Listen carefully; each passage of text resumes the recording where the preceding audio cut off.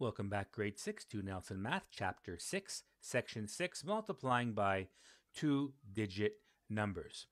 The concept of multiplying by two-digit numbers is the same as by multiplying by one-digit numbers. And I'm going to show you one way of doing it here.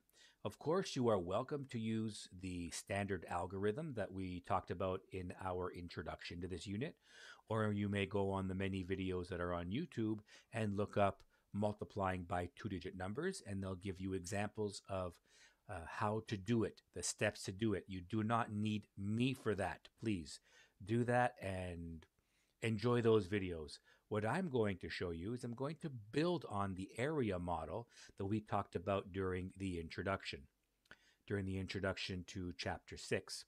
We discussed that I could rewrite the different numbers in different ways. So right here in this box, I rewrote the 2,347 into 2,000 plus 300 plus 40 plus 7. And I rewrote the 85 into 80 plus 5.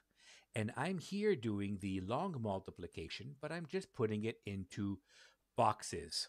And in the previous sections, we did it using area. Well, here I just made all the area exactly the same, but only for the purposes of the box.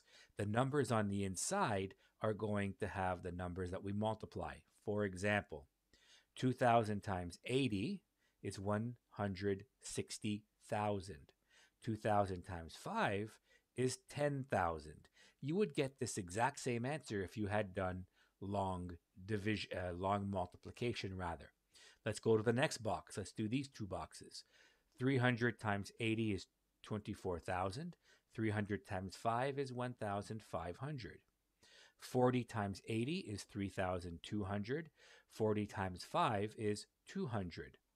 7 times 80 is 560. 7 times 5 is 35. If you don't know how I got these individual numbers in these 8 boxes, I'm going to encourage you please to go back to the previous sections and see how I did that. I'll give you a quick example now, but for a more thorough explanation, please go to 6.4 and 6.5. 300 times 80, we learned we could do 3 times 8 is 24. And in the 80, we have 1 0. In the 300, we have 2 zeros for a total of 3 zeros. And we add 3 zeros. That's a quick explanation. If you still don't know why that works, please make sure you go back to a previous section.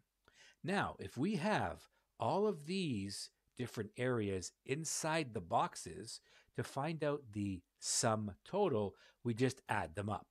So for this, you could add them up any which way you like, either with pencil and paper, mental math, calculator, collecting sums, whatever you want.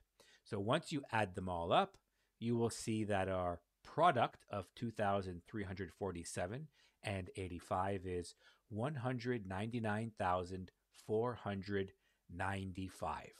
And that's how we use a chart like this to multiply bigger numbers. Please make sure you are comfortable with this, because this is what's going to allow you to understand multiplying fractions, multiplying decimals far, far more easily in the future. Thanks, everyone. Have a good day.